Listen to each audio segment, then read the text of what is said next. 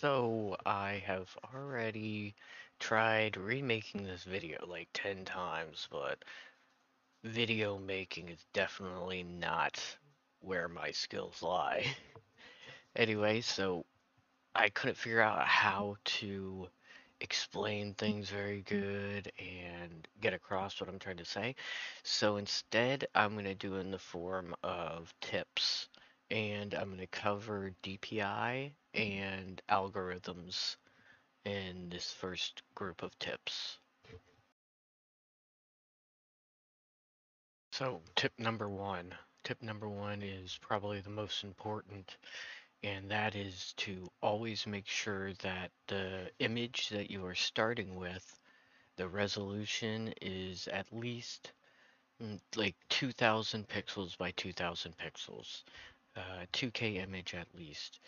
If you don't have a image that's 2000 by 2000 that you want to use still, use a program, something like Imag-R tools. It has a option to scale the image up and upscale the image to at least 2000 by 2000 pixels. Okay, so tip number two. Tip number two is to always start with a very low resolution, especially if you're not super confident in what your laser's capabilities are and the material that you're using. So right here, I set it to 4 inches by 4 inches, this image, and a DPI of 254. Moving on to tip number three, that is to always take a look at a couple different algorithms, or dither, algorithm, dither, same thing. Right here, I have Cassia white tile selected. Alright, and this is at 254 DPI still. And then I'm just going to go ahead and I'm going to hit Nero, white tile. I'm going to go in here and I'm going to hit Marson white tile. What I'm doing is I'm just taking a quick look at all of them. White tile, banning white tile now. And also Norton white tile. Now, if you're using Imag-R, you can simply click undo and redo,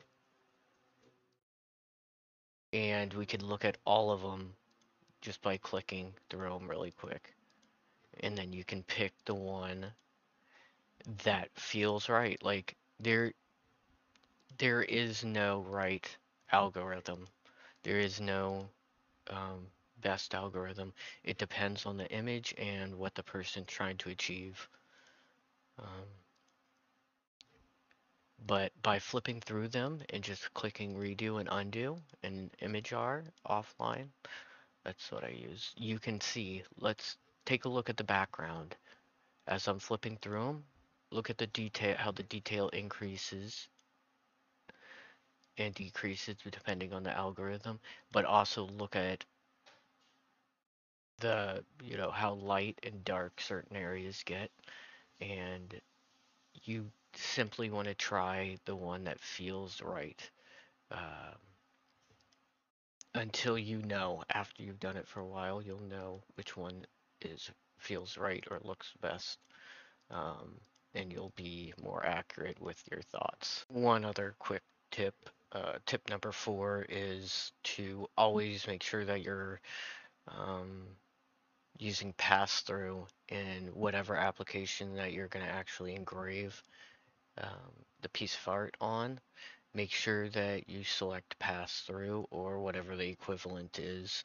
Lightburn is pass through.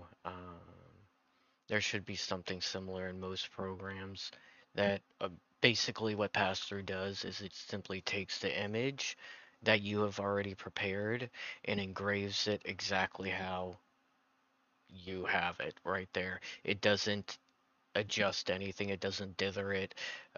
If you don't use a pass through, it could dither it again, which will cause the dots to become all jumbled and the image come out all screwy. Okay, so that's going to be it for this video.